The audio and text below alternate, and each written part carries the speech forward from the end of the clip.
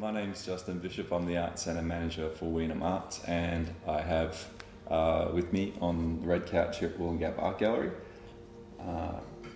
Sandra Ace and Margaret Mara. We're both artists with Wei'Num, and we both live in Mapoon. which is... an hour, 70 kilometres? 76 kilometres north of Weipa. Which is 10 hours drive from Cairns. Yes. Yep. Mapoon is a community of 6 tribes. We all share Mapoon.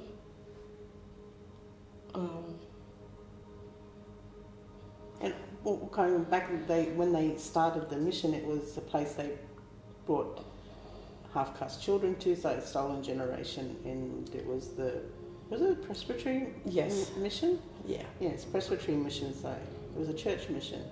And in the early 60s, 1965, the burning of Mapoon happened and families were taken away from home. Yes. So whatever reasons, the government decided that Mapoon was going to be closed, so they forcibly removed the people and burnt homes, burnt the church, and everyone had no choice. They were removed. And in the late 80s, we got a lot of families decided, okay, we're just going to move back, and families that were living down south, a lot of people came together and financially supported those few families that initially went back to build Mapoon up again, and we just went from strength to strength from there. We just have communities striving forward, and yeah, it's really good. But one thing that's a bit sad is, and it's in this case for the traditional people and for the stolen generation people, is that the culture wasn't allowed to be practiced, so that's been lost. So for traditional people there, they don't know much of their culture. We are classed as historical, those stolen generation families, and we don't know our culture either, because that's been lost, because a lot of us don't know exactly where we come from. So we share that also.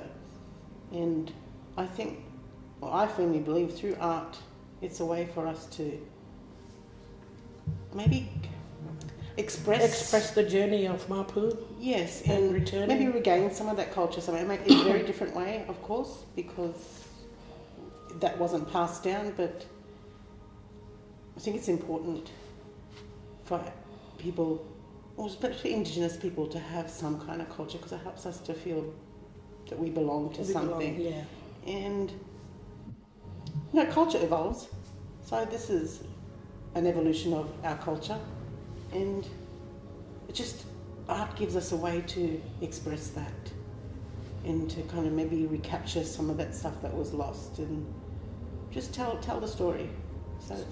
So with the way that the artists from Wei'Num make their marks, do their paintings, the colours that are used, they're not traditional, are they? It's drawn from something different. Yes, I think we all probably are very similar.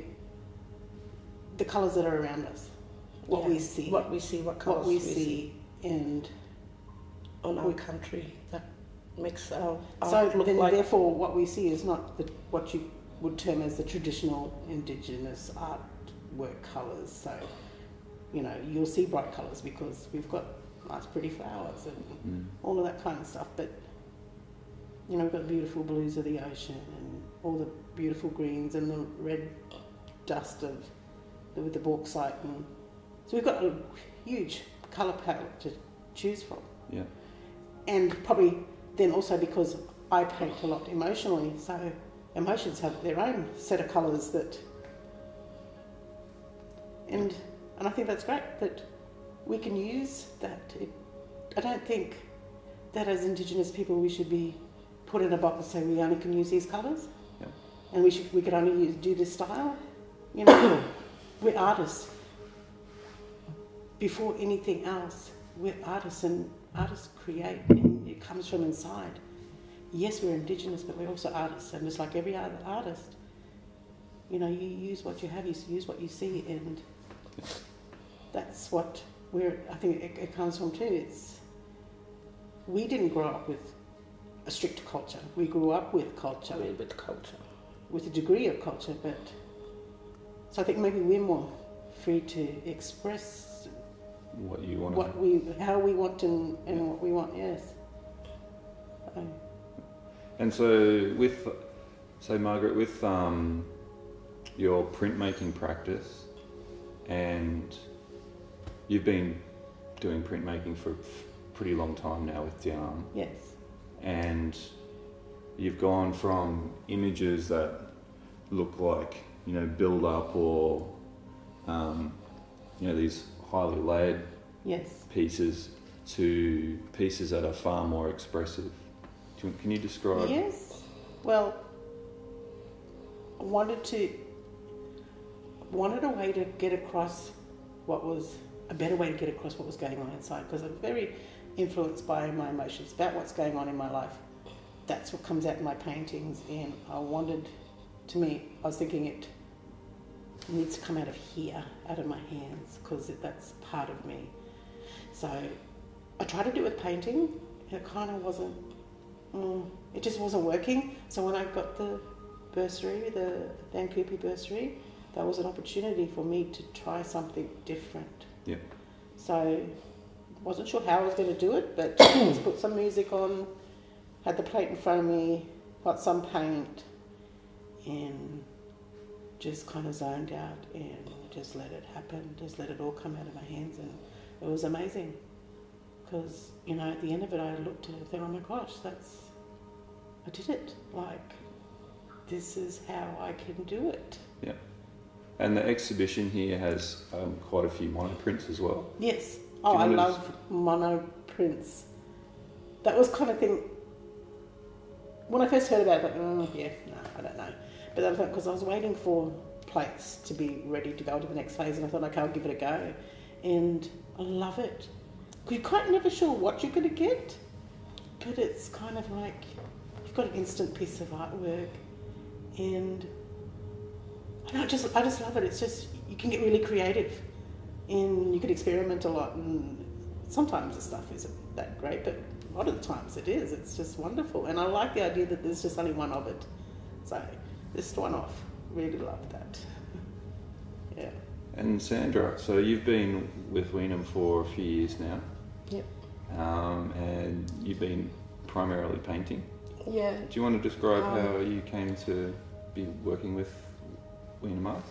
Yeah, I think it was a conversation through the women's art group that Margaret and Daphne had some art stuff to be done, and it picked up from there. So love it. Art is life.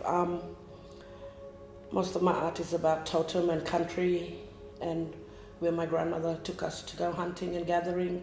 Most of it is based on there, and I feel like when I'm doing those paintings, I go actually on country in those areas and just sit there and think of what to do for art. But it's also, like Margaret said, it's a connection where you go to country and you take your shoes off and you feel the ground, connect, and then a beautiful piece of art is, you know, on display.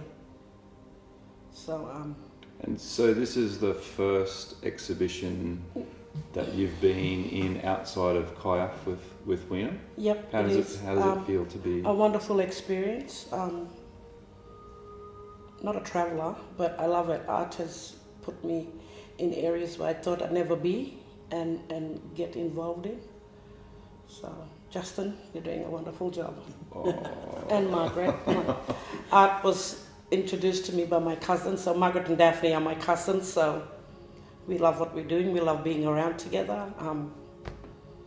Everything we do is for art and our community. And I think, like I said, I was saying to Sandra, a lot of people love doing art, but there's only very few who have a passion for it. And I said to her, she's got a passion. I have a passion for it. Yes. I love it. It's also a healing process. It's very therapeutic. Therapeutic, yeah. When I lost Mum, it was something that I could lean on to, and it helped me through it. So, yeah.